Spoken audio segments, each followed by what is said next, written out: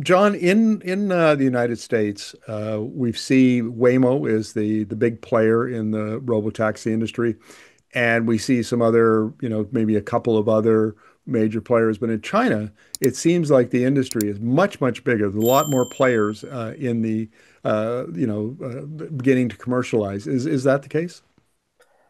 Yeah, I definitely say it's a lot more competitive. I think in the US, it's clear to say that Waymo is dominant. Waymo actually can operate a robotaxi without a human supervising the vehicle, whereas you can't necessarily say the same for like Tesla's robotaxi if you've seen that.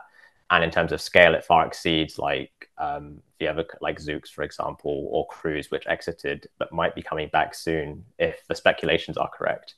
Whereas in China, you can say that the clear market leader is Baidu Apollo. I think they have a fleet size of over 1,000 vehicles, but there's plenty of other players operating in major cities like Wuhan and Shanghai, for example. So we have like WeRide, Pony AI. Smaller companies would be things like QCraft, who I believe have collaborated, and Momenta, who work with SAIC, which is a major Chinese OEM as well. This is just a few examples of what's a really competitive or robotaxi environment in China. My understanding is that in a couple of cities like Wuhan, that we're starting to see completely driverless robotaxis. Is that the case? Yes, yeah. So originally, with all these robotaxis, you have the issue of you want a human operator in the vehicle, and that was the case for all of them at the beginning. But yes, especially in this case now, we're having a much higher number of humanless operate, where the human is not operating the vehicle inside the car, which I guess reduces costs and could potentially increase make your path to profitability easier. And now we're looking a lot more at things with vehicles which are more remotely operated, and this remote operator can operate they can observe multiple vehicles at the same time. So is that when you say an operator, do you mean someone who's monitoring the operation of the robotaxis to make sure that they're, not malfunctioning or having a problem? Yes, yeah. So in that case, for in the case of one human monitor can monitor, for example, 20 to 30 vehicles, and there are examples where you obviously get flashed up. You can monitor the progress of a vehicle overall, or if a passenger has any concerns, then they can, for example, press a button and then they can speak to the operator, and the operator can help them get something sorted out. But yeah, it's a massive step in favor of what we used to have, which was you had to have a human, and as is the case still in a lot of environments, you had to have that human present there to override the vehicle immediately because the risk was so high. One of the things that strikes me about the robotaxi experience in China is just how many miles it's already logged. Baidu's Apollo Go, for example, millions and millions of rides, 14 million over since it got started, and 2.2 million rides just in one quarter. And that seems extraordinary and far more advanced than the United States. Yeah, I think to counter that, I think Waymo also has, no, I don't have the numbers to hand, but is definitely competitive with Baidu's Apollo Go in terms of the fleet size, rides over time. But in both cases, it's just the number of miles driven per quarter increases exponentially quarter on quarter. And I think in the advantage that China has is that it's not just Baidu Apollo, but for example, I believe WeRide also have a fleet of 500 vehicles. Pony AI are aiming to get 1,000 vehicles by the end of the year, and these will inevitably contribute to much higher miles driven over higher operational areas as well in terms of square miles or square kilometers. Um, one thing I'm curious about, because there's been a lot of debate about whether robotaxis will add to or subtract from traffic in, these really congested big cities. What's your take on that?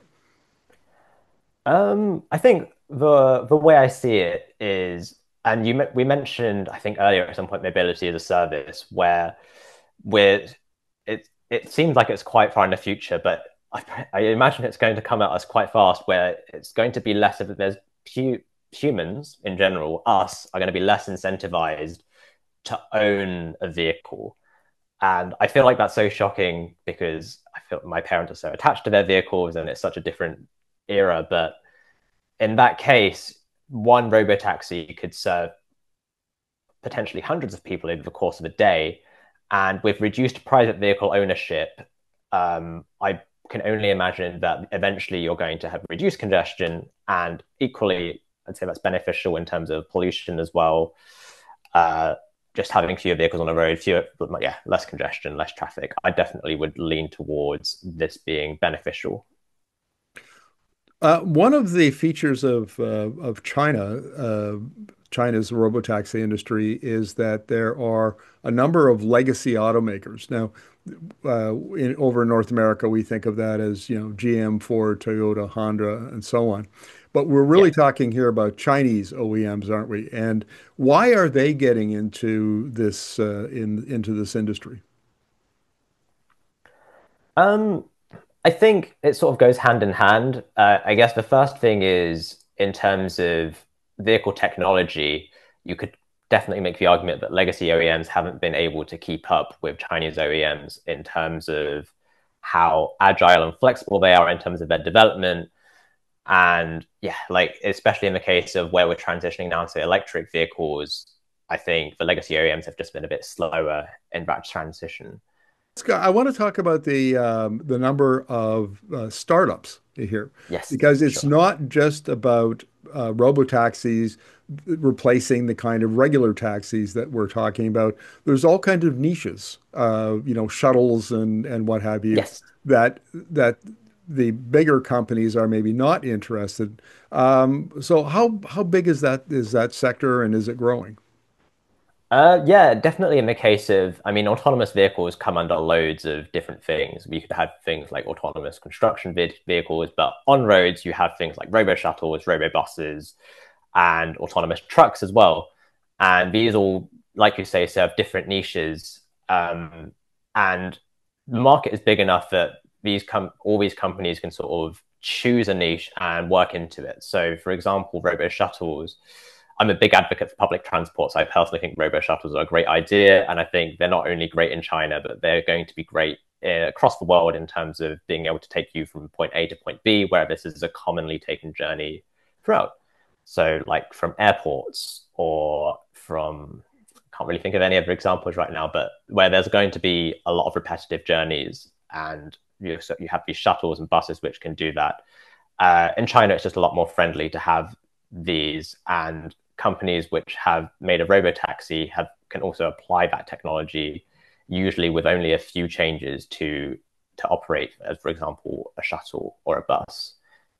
Are we starting to see the emergence of specialty made vehicles for robotaxis? And the reason I ask is because my impression is that in North America, in the United States, they're using regular EVs that have been, adapted to autonomous Yes. driving.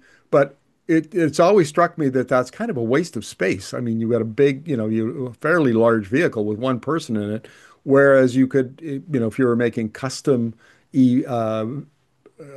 EVs just for autonomous driving, and for one person, you'd make it much smaller. What's your take? Yeah, I mean, this is a really interesting one, and I think this contributes as to why it's sort of quite a difficult business to sustain right now. Because, for example, most of Waymo's on the road right now are Jaguars, and they cost a lot of money already, and then you have to add all these expensive sensors on top.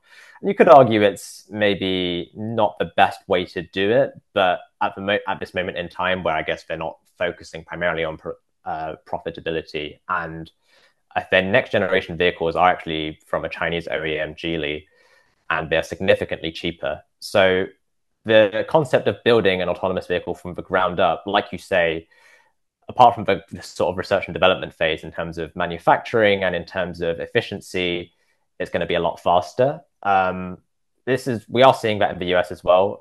If you've seen like Zoox's Robotaxi, it doesn't have waste space on things which humans would need, but won't need because it's a robotaxi, and it can, for example, it's a bit more compact. It can drive both forwards and backwards, In China, at the moment, from what I'm seeing from robotaxis, is that they're still based on EV related platforms. And I think that still makes sense at this point because you can mass produce these vehicles. And in China, we know that you can mass produce them at much lower cost.